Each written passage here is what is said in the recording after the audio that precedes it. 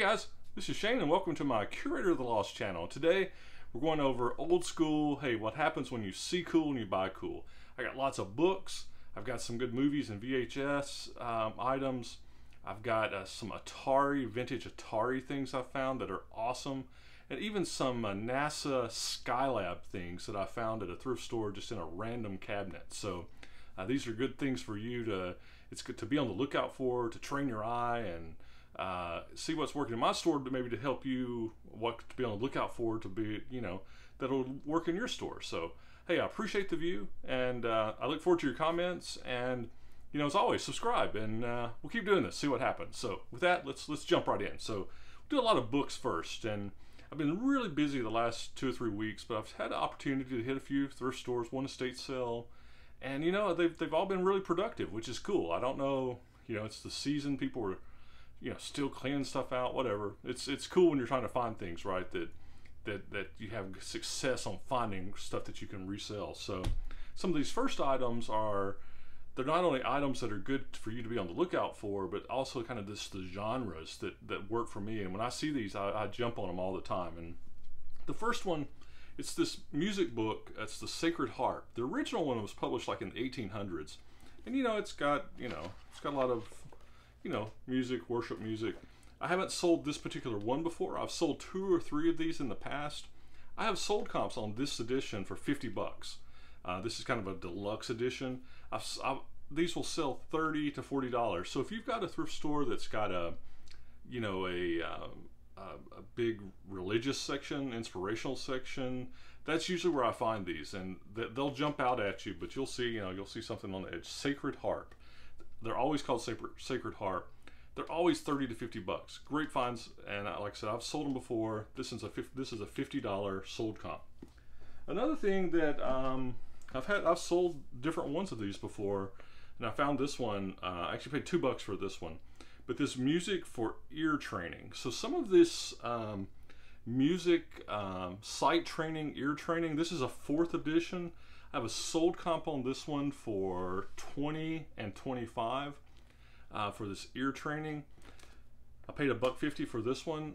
I've sold these in the past, and what you have to be careful of is look at the edition, because some of the older editions will still bring money, but they might bring, you know, $8 or $10, where the newer editions of the same thing, that's true in a lot of books, right?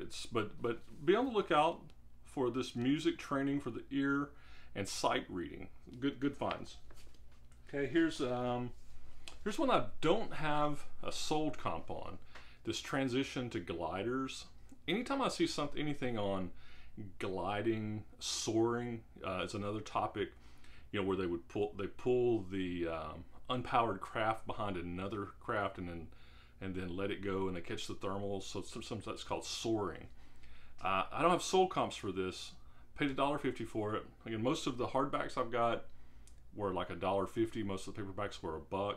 So a few exceptions I'll point out. But anytime I see something on gliding and soaring, I generally just get it if it's at the right price in that $1.50 range. No sold comps on this, but I have list comps for $80 to $95 on this. So that's probably overpriced, but I think I can still get $30, $40, maybe even $50 for this one. So nice find there. Here's one, The Best of Jack O'Connor. What was cool about this one is I have this one thrift store I go to, and they have this whole section of fiction, which I very rarely find something in.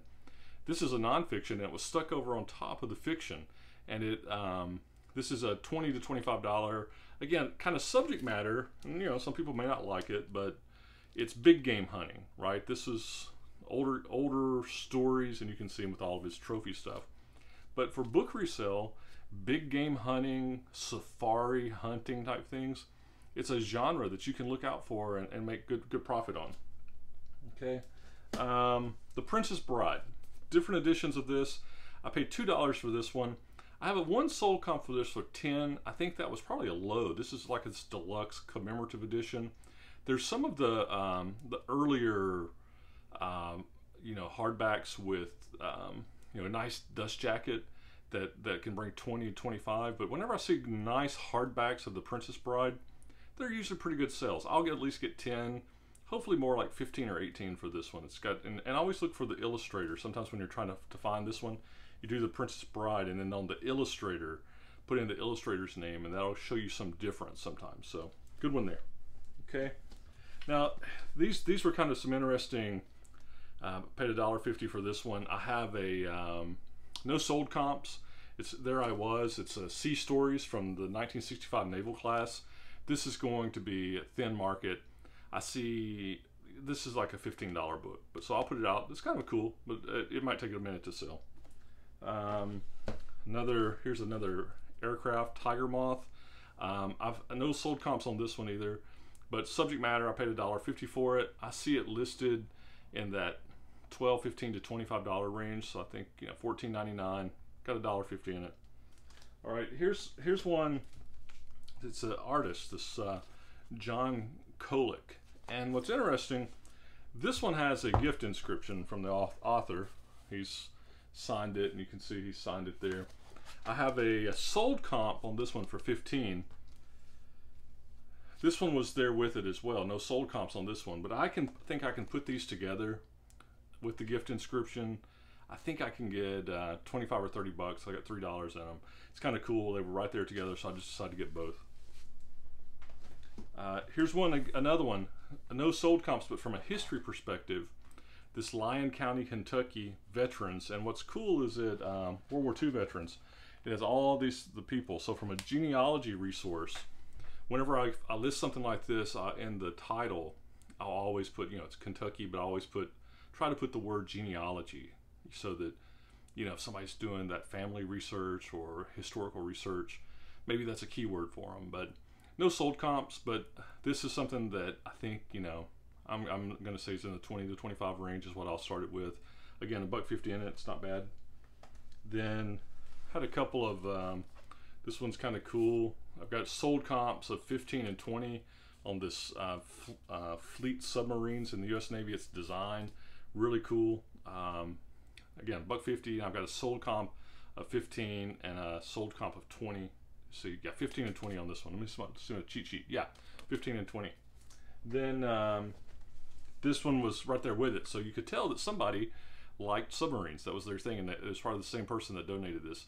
Again, $1.50 for me. I have a sold comp for 40 bucks on this one. So the submarines of the Imperial Japanese Navy. Nice. Here's one that I have no comps on, but it's funny when you look up. It's the Junction Elba. This is Gretna, Virginia. I like having this stuff in my store. Again, all these hardbacks, $1.50 for me. No sold comps. I found this on Amazon, but it's out of print. None available. So this is something that, you know, even though you don't have sold comps on, or list comps for that matter, because even Amazon says it's out of print and doesn't have it, I might list it for 40 bucks. If somebody's from the area, they need it for genealogy, you know, they might do a best offer, but I think in that 40 buck range is reasonable for this. So I like finding this stuff. Even if I can't find sold comps for it, I'll still go for stuff like this. Now here's one that I have a sold comp of like 10 bucks. This 50 years of flight, aviation industry from 1903 to 1953. I just thought the graphics on it were cool. It's not a, you know, it's not a big dollar book, but it has all this history by the year, and then it actually had a little insert from 1951. So I think that, you know, even if I only get 10 bucks for it, it shows, you know, sometimes for me, I mean, obviously I'd love to find this cool thing and it'd be worth like 100 bucks, but sometimes you find it's cool. I like to put it in my store. If I sell it for 10 bucks, I make 8 or 10 off of it, 9, 7, whatever. It's not the biggest thing. I like mixing it up if I like it, you know. And then here's another one, this trophies. Again, in the hunting genre. It might have been the same guy that had the other one, right? This is no sold comps on this one either, but have list comps of like 30. I might list it for 20 or 25. Just, you know, see if I can get any nibbles on it, but it's good. And then I have this ultimate guide to Alabama fishing. Paid $1 for this one. This will be a good, solid, great condition. This will be a solid $20 book. Yeah, so we'll start. This was kind of a paid 50 cents for this one, and I have some success on these too when I find them at the right price. these car user manuals. And I think it's sometimes somebody really needs it. Sometimes it's people, maybe they're reselling the car and they're trying to get the manuals together. But I've had success on these, and especially if you're getting them for like the 50 cents to $1. But this Chrysler 200, it's a user manual, just like what would go in your, in your car in your dash. So even, I think even it's at least a $10 item, maybe more. I found some of these like from old stuff, like, from really cool cars like in the 60s, and those obviously will bring more. But even something like this from a 2016, $10 for 50 cents is not bad. Then kind of in the fiction front, here's the Star Trek Destiny. I have sold comps. These were actually I got these 3 for $1, and I have sold comps on this one for 21, so 21.95 I think. So great finds. Some of these Star Trek Next Generation kind of unique series are great. Here's another Star Trek. I got this one for $1. It was a hardback, but it's a Peter David. He was kind of big in the Marvel universe. I think he wrote a lot of the Hulk stuff at one point. Prolific author and a lot of stuff. But this Star Trek New Frontier, it's kind of cool. It had a gatefold. If I can show it here without messing it up. It had this gatefold of the crew, poster of the crew. Thought that was intact, and it chronicles the first 4 stories. I have sold comps of like 2021 on this one. Paid $1 for it. That's nice. And then here's just a couple of weird ones. Here's kind of a classic book on war. I can't pronounce this. Karl von Clausewitz. This exact edition I've had sold comps for $30, paid $1.50 for it. Then complete book of Frisbee. So picked this up for $1. I had lots of unsold comps all over the place. I have a sold comp of $5, so this one may just be it's interesting, but it may not really be that much, but kind of cool. And a couple more books, and then we'll get through to some of the weird stuff, right? This Robert Hastings, here's a penny's worth of minced meat, and then a slipcover edition of his nickel's worth of skim milk, talking about his growing up in the Depression era in the 30s. So I paid, I said $1.50 for these. They're not big money, but I think both of these together, especially the slipcase, I've got a sold comp on this one for like 18. So I don't know, 15, 18, $20. Hopefully that'll work out. Then here's one, 5 Fur Traders. It's a 1960s book on fur trapping trading, which is also another good general topic. I've got a sold comp of this on 10. This first edition may bring a little more. So, and then look at this kind of bizarre book. This is the Chattooga. And you know what the Chattooga is famous for? It's about, the river in the movie Deliverance, or in the book, I think Jerome Dickey book Deliverance, in the Burt Reynolds movie. This is about that river. So I've got a sold comp on this one for $10. So just kind of a bizarre one, right? All right, so now transitioning into some non-book items that were weird. I guess first thing that was weird I bought was for 50 cents. I got this 1981, you still see it's like 59 cents. Raiders of the Lost Ark, 1981 VHS. These things, I mean, this is not sealed or anything. I see these things selling for $5, $10, even $20 for a unsealed 1981 copy of Raiders of the Lost Ark. So I got it. I'm gonna see what happens. Then also on the VHS front, here's a BBC series, this Vicar of Dibley, and this is 5 VHS tapes. Drop them here. And I have a sold comp. There was a set of 4 that sold for $19. So, plus shipping. So I'm thinking, I can get at least 20, 25 for these. It was the same place. I paid 59 cents a piece for them. So that's 5. I got $3 into them. I'll sell them for hopefully $25. So that's cool.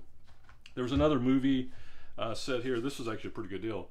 This there was a lot of these BBC kind of VHS stuff, but a lot of them didn't sell. But this particular one had great comps. It's the complete set. It's 13 discs. They look like they were viewed once. This whole set, for me, they had this whole set listed for $1.99, and I have sold comps for this at used for 30 bucks. So this was a good find. Then there's also a unabridged multi-disc set of The Hobbit, and I have sold comps on this exact version for 17. It was $1.99. Whenever I buy these, I pull them out and make sure all the discs are there, all the CDs or DVDs are there. Look at the condition while I'm there, especially if they're not sealed. So all these just look pristine. Then here's kind of a cool, and I'll pull some of them out. I had this pack. It was 2 packs, so they were $8 each, of these Skylab. And I found some NASA stuff at a sale a couple of weeks ago. This was a completely unrelated thing. It was at a Goodwill, and they had the stack of Skylab stickers. Then they had these baggies, and the baggies had multiple things. And if you look, they're so cool. There's that one. There's that. I'm not sure how I'm going to sell them yet. How I'm going to package them. If I'll do it one big lot. See, look at that's so minimalistic, but a minimalist, I guess, is the word. But love it. Great design. There's another one, Hubble. Then look at this. Had this big sticker. That's like 8 inches, 7, 8 inches across. And then it even had the same insignia that was on like the sticker. It had it on a pin. And then look, there's a Hubble Space Telescope pin. So, like I said, it was 2 packs of 2 baggies, $8 each, that had various collections of these. There's another one that was different. The Hubble Space, Space Shuttle Hubble servicing. I may put these in one big lot. I may break them up into 2 lots. I've got $16 in them. I won't have any problem. I've seen even some of the stickers bring in like $5, $6 a piece. I won't have any problem making good money on these, but that's cool. Then the last thing that's kind of bizarre, it's the Atari. Okay, I got this. This was at the estate sale, and I got all this for 15 bucks. They wanted 25. I offered them 15. No, it wasn't priced, and they said 25. I offered them 15, and there were 3 cassettes. Here was this one called Big 5. Okay, I have sold comps on this one for 15. Then there was one here, the Wizard of War, and that's War spelled, I guess you would still pronounce it that way. Actually, sold comps on this one's only like 6 or 8. But then here's this Journey to the Planets. And I was sold comps on this one for 50. Now it says it's tested, but I don't have an Atari. If you look on these, it says, it's for the Atari 400, 800. I don't have any of that anymore. Back in the day, I had an Atari, I think mine was a 2600 video system. But I'll have to list those as untested. But with those comps, I think I'll be able to do really good on them. Then the other thing, and this is what really caught my eye, this is a manual. And it's bound by only the best thing that you could use to bind something, your bread ties. But a lot of these, you see, they were 3-ring binders anyway back in the day. And it's this for the Atari personal computer, and it's 2 things. It's the operating system is the first, and look, it's January 1982. I think these are not just photocopies. These are the official publications of the time. And then there's also in the back, here's the hardware. And see, I don't have comps on this. I'm not sure what this is going to be, but I'll do some research, and it's going to be awesome. I know. I may, it may be like 50 bucks. It may be 10 bucks, but whatever it is, this combined with these 3, I pay $15 for all of them, and I'll make good off of it. But I think that this, this old Atari manual, I love it. So glad to get it. Glad to put it in my store, and I think I'll make some good profit on it. So that's it. Lots of stuff. Hopefully, what I showed you was informative. It was as promised. A wide variety of just books, and then other cool stuff for your knowledge and info. So look forward to your comments. Again, subscribe, and thanks for the view. You guys take care. Bye.